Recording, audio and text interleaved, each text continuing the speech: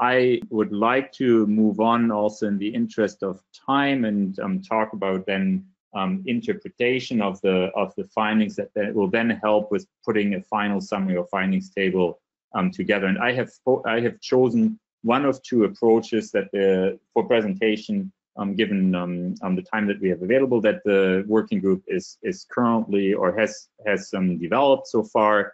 I've chosen the partially contextualized framework for interpreting network meta-analysis, and I will ask Romina to chime in at any time if she has anything to add to that, given that she has led this this work very astutely.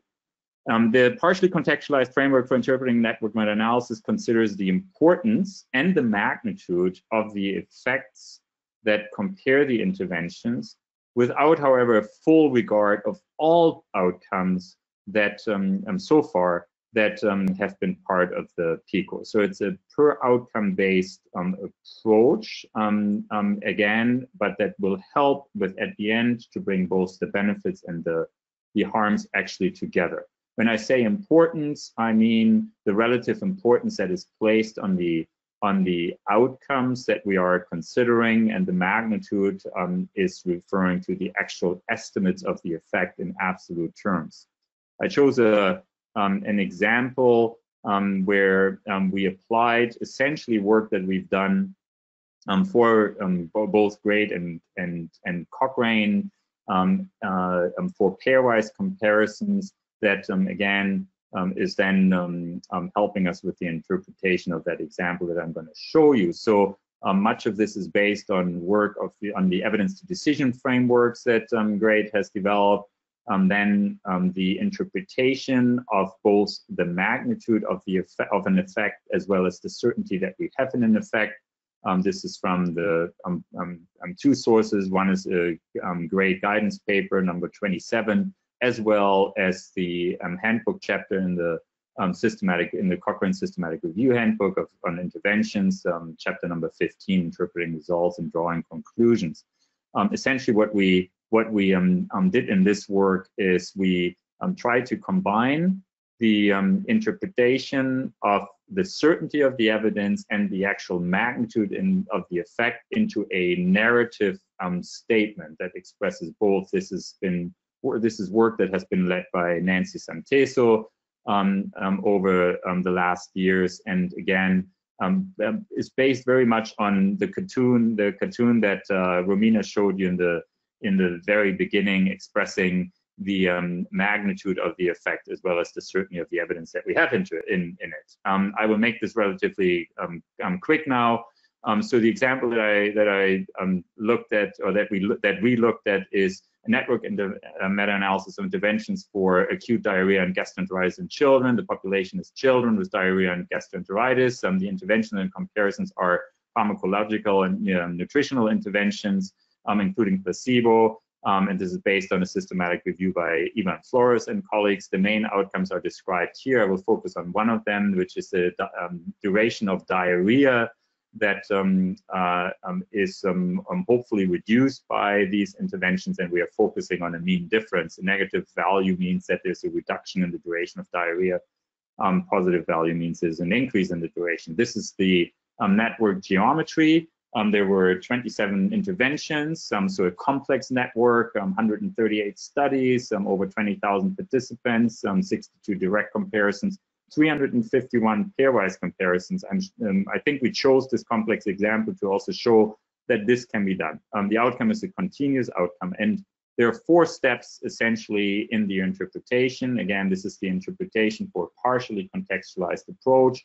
The first is the choice of the reference treatment and the threshold for effect sizes. The second is the classification based on the comparisons with the reference that is being chosen. This may be placebo, no active treatment, or another intervention that is considered standard treatment. The identification of, according to the quality or certainty of the evidence, and then checking the consistency with pairwise comparisons and the actual rankings. I'll start with the first one. The first is, again, choosing the reference and the decision thresholds. The reference in this case may be the treatment that is most connected to others in the network. If there's more than one treatment that is highly connected, one would probably choose the one for which there's the highest quality when compared to others. In this case, this is considered the actual reference treatment here. So it's Zn plus Mn.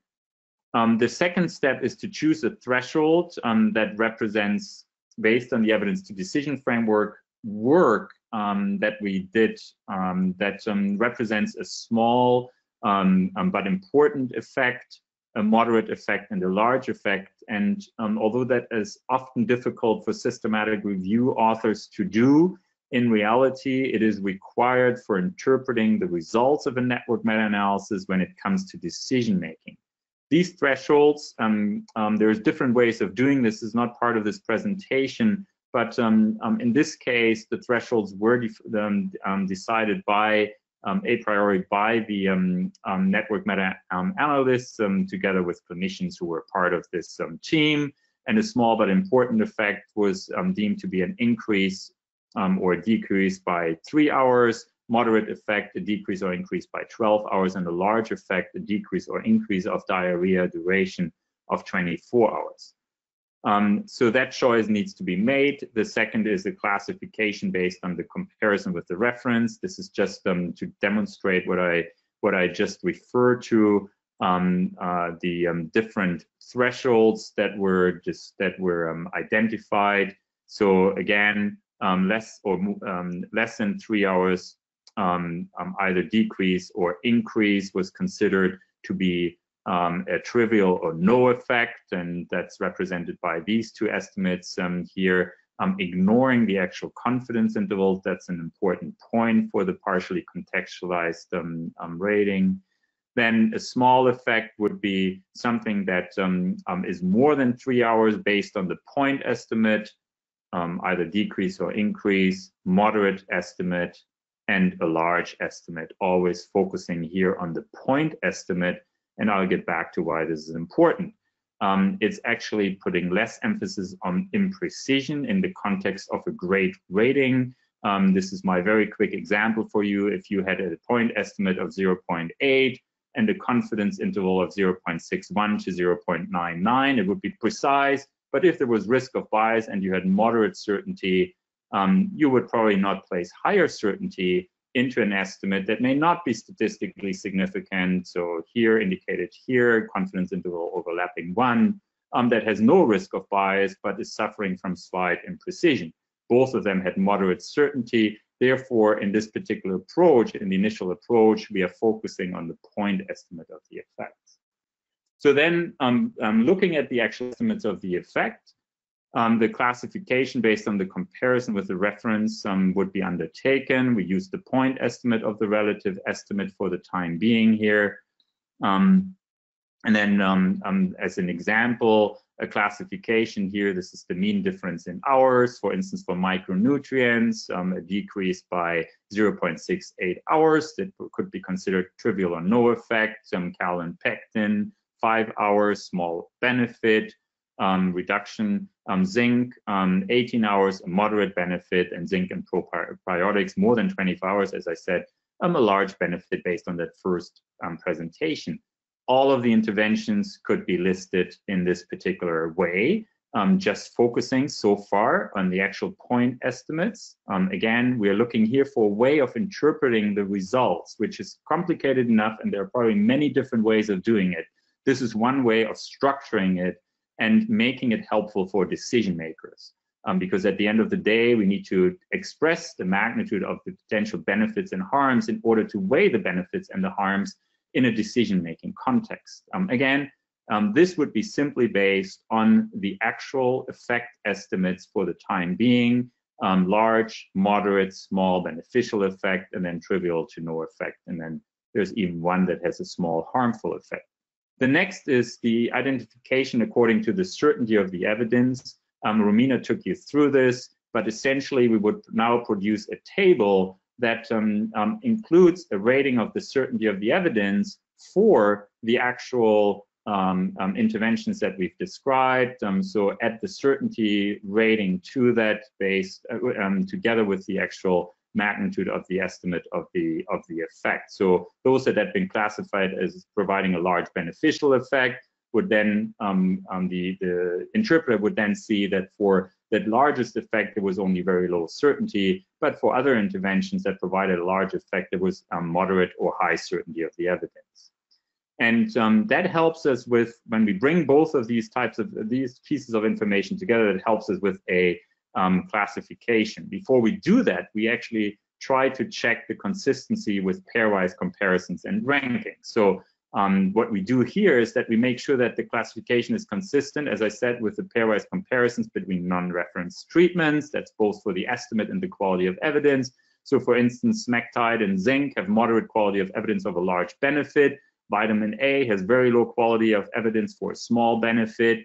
Then if we look at the actual pairwise comparison, as long as this information is available, smectide and zinc versus vitamin A, interestingly enough, do indeed provide a further reduction, or provide smectide and zinc provides a large effect also compared with vitamin A, moderate quality of evidence. So we can probably not only based on that indirect comparison, also on the direct comparison, conclude that there is indeed a benefit of smectide and zinc over vitamin A. So that is then added, that is then supplemented by the sucra, which is listed here.